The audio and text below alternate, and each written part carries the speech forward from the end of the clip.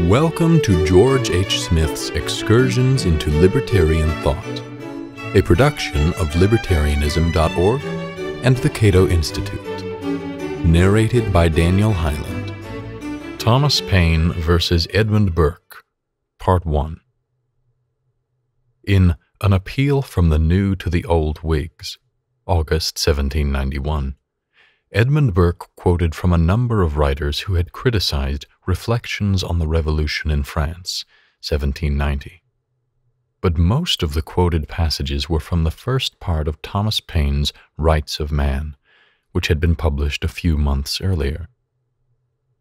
Referring to himself in the third person, Burke wrote, "I will not attempt in the smallest degree to refute them.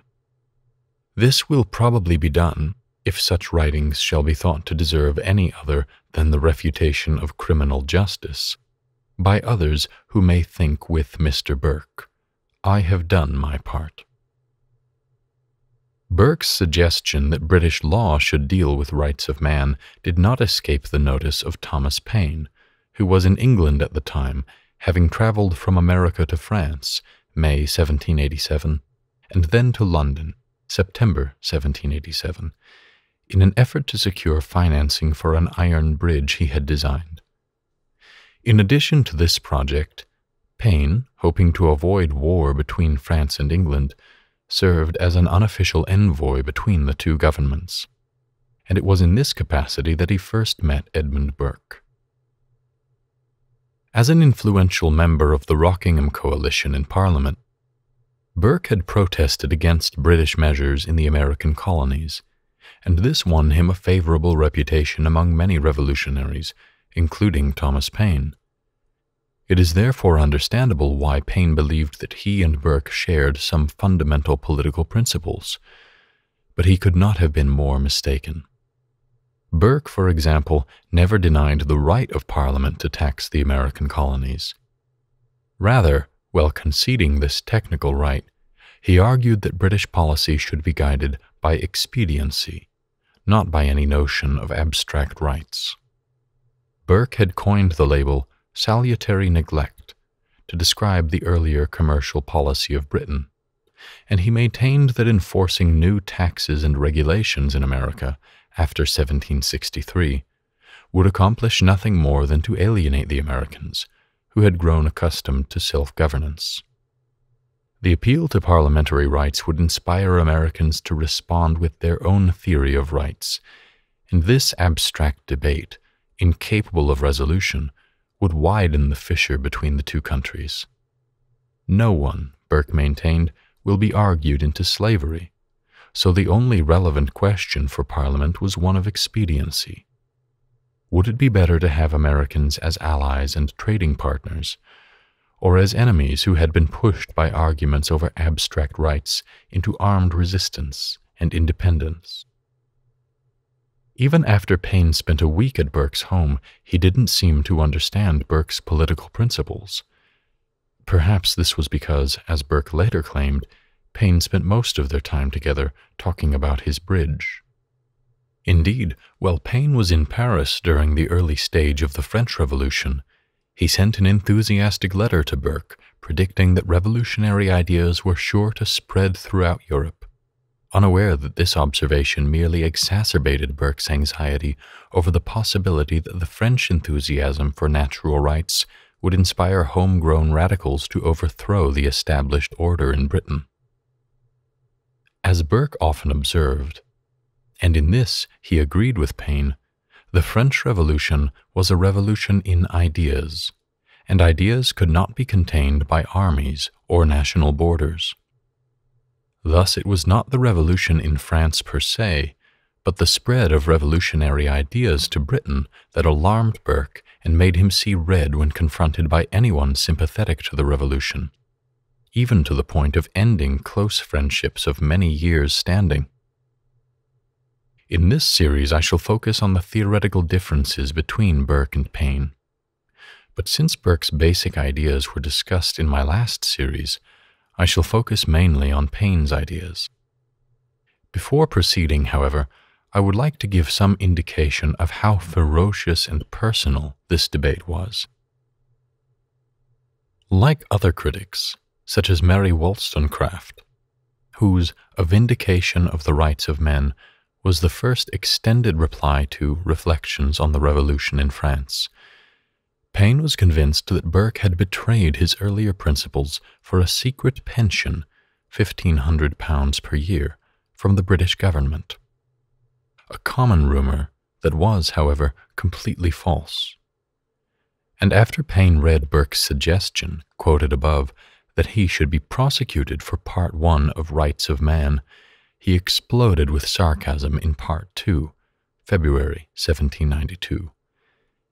In his last work, his Appeal from the New to the Old Whigs, Burke has quoted about 10 pages from the Rights of Man, and having given himself the trouble of doing this, says, he shall not attempt in the smallest degree to refute them, meaning the principles therein contained. I am enough acquainted with Mr. Burke to know that he would if he could, but instead of contesting them, he immediately after consoles himself with saying that he has done his part. He has not done his part. He has not performed his promise of a comparison of constitutions. He started the controversy, he gave the challenge, and has fled from it. And he is now a case in point with his own opinion that the age of chivalry is gone. Though I see nothing in Mr. Burke's appeal worth taking much notice of, there is, however, one expression upon which I shall offer a few remarks. After quoting largely from the Rights of Man, declining to contest the principles contained in that work, he says, this will most probably be done, if such writings shall be thought to deserve any other refutation than that of criminal justice, by others. Pardoning the pun, it must be criminal justice indeed that should condemn a work as a substitute for not being able to refute it. The greatest condemnation that could be passed upon it would be a refutation. But in proceeding by the method Mr. Burke alludes to, the condemnation would, in the final event, pass upon the criminality of the process, and not upon the work. And in this case I had rather be the author than be either the judge or the jury that should condemn it. On 21st May 1792, the British government, alarmed at the phenomenal sales of Thomas Paine's Rights of Man, it was selling in the hundreds of thousands, and, other than the Bible, may have been the best-selling book ever published, targeted Paine by issuing a royal proclamation against wicked and seditious writings. When, in a parliamentary exchange, the Liberal MP Charles Fox demanded an explanation for the proclamation, the Tory Prime Minister, William Pitt, explained that the principles espoused by Thomas Paine threatened the destruction of the hereditary nobility, the monarchy, and religion by calling for the total subversion of the established form of government. After Pitt's charges elicited cries from fellow Tories of shame, damn Paine, and traitor, the question was raised as to why, if all this were true, the government waited so long and took action only after the publication of Part 2 of Rights of Man. At that point, the Home Secretary, Henry Dundas, replied that only Part 2 contained seditious ideas, and because those ideas were being sedulously inculcated throughout the kingdom, it was now necessary to deal with Paine and his supporters with the force of law.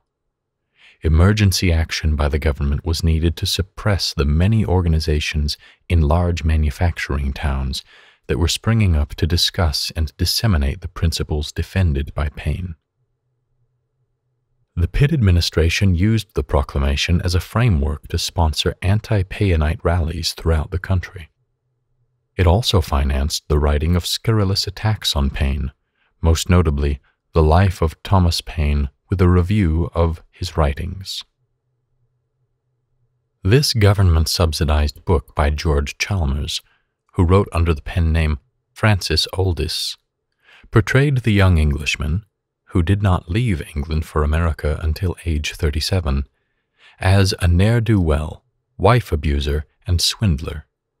If only English law had taken its proper course, according to Chalmers, Thomas Paine would have been imprisoned for a long time, thereby sparing civilized people from the harm inflicted by that scoundrel.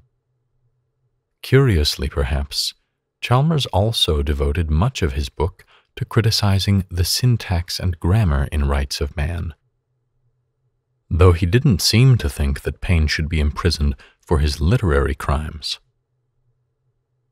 After the publication of Part 2, the British government cracked down on the seditious organizations and activities associated with Rights of Man. To quote from the account by John Keane, whose book Tom Paine, A Political Life, 1995, is far and away the best biography of Thomas Paine ever written, the royal proclamation set off official hunts against political heresy from one end of the country to another. Government spies were assigned to the popular societies to monitor and obstruct their activities. Bill stickers were imprisoned for posting notices in favor of Painite reforms.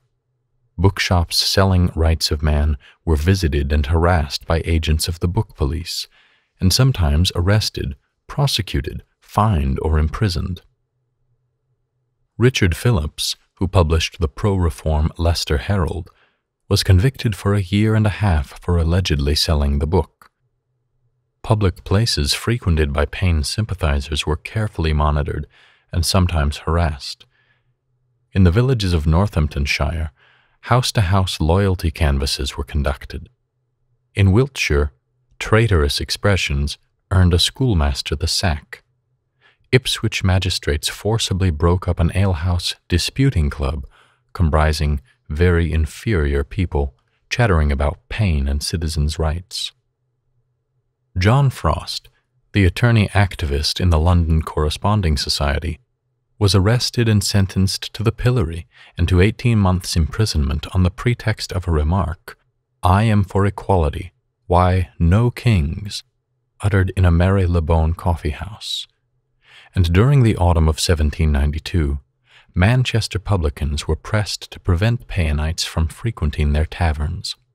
Those who refused were warned that their licenses would be withdrawn. On the same day that the government issued its proclamation, it also charged Paine with seditious libel. According to John Keane, the real purpose of this threat was to compel Paine to leave England, since a trial with Paine present would draw national attention and probably spark violent protests. The most effective strategy, the government reasoned in secret, was to let the Damoclean sword of state power hang for a while by a thin thread over Paine's head. Needless to say, at least to libertarian readers, this tactic remains popular among governments to this day. Meanwhile, in the midst of government-sponsored anti-Painite rallies, many with paid participants, during which Paine was ritually executed, Paine himself was followed by government spies who tracked and reported his every move. Paine, fearing for his life, heeded the advice of a friend and retreated to a small village 10 miles from London. But he was not about to be cowed into submission. On the contrary, Paine retaliated with one literary salvo after another.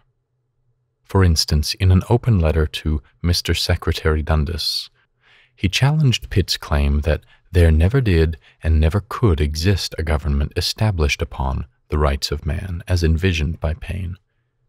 Had Pitt never heard of America? Paine wondered, a country where his principles had been operating for almost 20 years. Paine continued with some barbed comments about the Prime Minister. Mr. Pitt has not yet arrived at the degree of a schoolboy in this species of knowledge. His practice has been confined to the means of extorting revenue, and his boast has been, "How much?" whereas the boast of the system of government that I am speaking of is not how much, but how little. Despite the considerable destruction suffered by America during its war with Britain, Americans had rebounded quickly under the aegis of a minimal Republican government, whose expenses were only 1/80th of the money spent each year by the British government. Indeed, according to Paine, the amount paid by the British government to pensioners and placemen, two of Paine's favorite targets, exceeded the entire budget of the American government. Like other libertarians of his day, Paine attributed many of Britain's woes to its bloated bureaucracy and high taxes. In America there is not that class of poor and wretched people that are so numerously dispersed all over England, who are to be told by a proclamation that they are happy. And this is in a great measure to be accounted for not by the difference of proclamations, but by the difference of governments and the difference of taxes between that country and this. What the laboring people of that country earn, they apply to their own use and to the education of their children, and do not pay it away in taxes as fast as they earn it to support court extravagance and a long, enormous list of placemen and pensioners. Paine was eventually tried for seditious libel, but he was tried in absentia, after returning to France to serve as a member of the National Assembly. Despite a brilliant defense by Thomas Erskine, perhaps the greatest civil rights attorney of his day, Paine was not only found guilty, 18th December 1792, he was found guilty without any jury deliberation. Before the judge even had the chance to issue instructions to the jury, the foreman announced that a decision had been made. Thomas Paine was guilty as charged. Before his trial, Paine had predicted that the government would pack the jury. And he was right. Thank you for listening to Excursions. To learn more about libertarian philosophy and history, visit www.libertarianism.org.